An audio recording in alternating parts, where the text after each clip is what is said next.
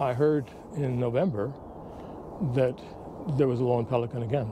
Birdwatchers are always on the lookout for a rare sighting, and one Calgary photographer has spotted an unusual bird with a very unique story. John Riesbeck has taken many photos of this American white pelican who lives at Frank Lake, just south of Calgary. The species isn't supposed to endure winters like ours, though, but an injured wing has forced her to endure 3 so far. The bird has now been named Elsa by the bird community, fondly after the movie Frozen, because of its strong will to survive our cold. I heard in November that there was a lone pelican again. So I went to Frank Lake. I took pictures, a couple of good pictures of Elsa flying.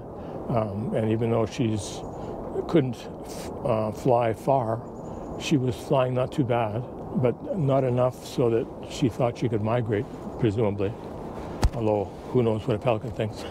According to the Alberta Institute for Wildlife Conservation, the species migrates to the Pacific or Mexico in the winter.